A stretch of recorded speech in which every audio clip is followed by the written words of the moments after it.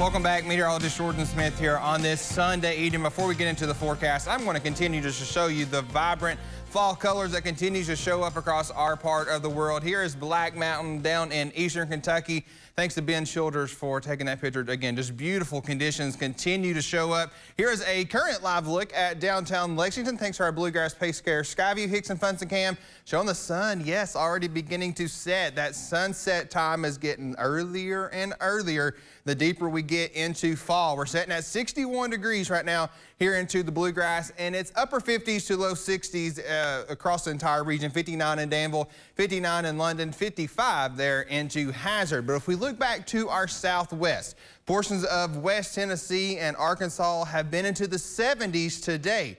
Well, we have that on the way after we get past our Monday.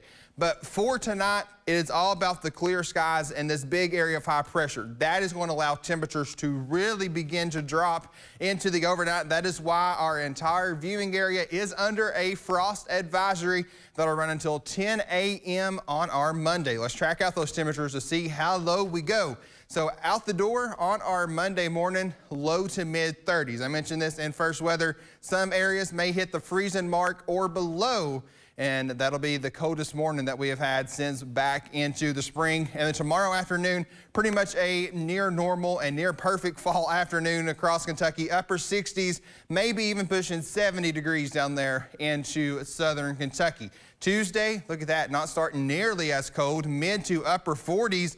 And by the afternoon, 70 to 75 with a mix of sun and clouds on the way. Now, those 70s will continue with sunshine Wednesday, Thursday, and the first part of Friday. Once we get into the weekend, we start to see some changes showing up. But that cold front keeps getting delayed. A few days ago, it looks like it was moving in here on Friday. Well, then the models pushed it back to Saturday, and now it's looking like it's going to be Sunday into Monday. So while, yes, we could see some scattered showers Friday into Saturday, most of those 2 days look dry. But look at this. Sunday, we're likely to see temperatures continuing into the 70s ahead of the southwest flow. This big area of high pressure will ride to our southeast. Look at this, just mega of a system. Moisture stretching from the Gulf of Mexico there in Texas all the way up to the interior northeast and Canada. This is going to be a major system affecting pretty much the entire country. Now, what exactly happens with this system? We're going to have to continue to nail it down over the next few days.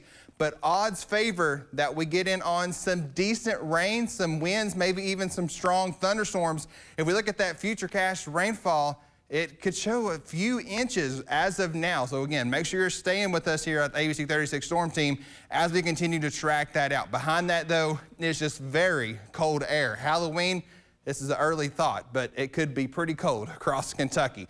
But we need that rain that's coming this weekend because you can still see pretty much our entire area under at least some form of drought. So back here in the short term, mid 30s tonight with that patchy frost, turning to upper 60s tomorrow, partly sunny and very pleasant temperatures. Look at that 7-day forecast. Oh my word, that does not look like we are into October, with temperatures could reach the mid to upper 70s. Thursday into Friday, we could be challenging record highs here across central and eastern Kentucky, and then the rain changes slowly increase as we get off into the weekend. Stay with us. More ABC 36 at 6:30 on the other side of the break.